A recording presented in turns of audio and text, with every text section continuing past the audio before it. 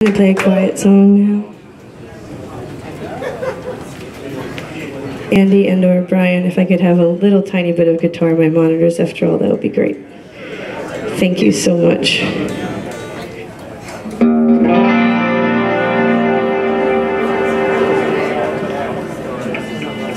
This song is a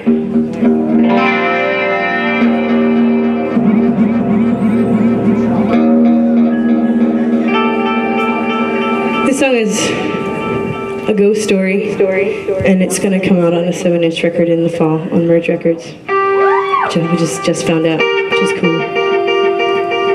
But you'll be among the first to hear it. It's called Apparition.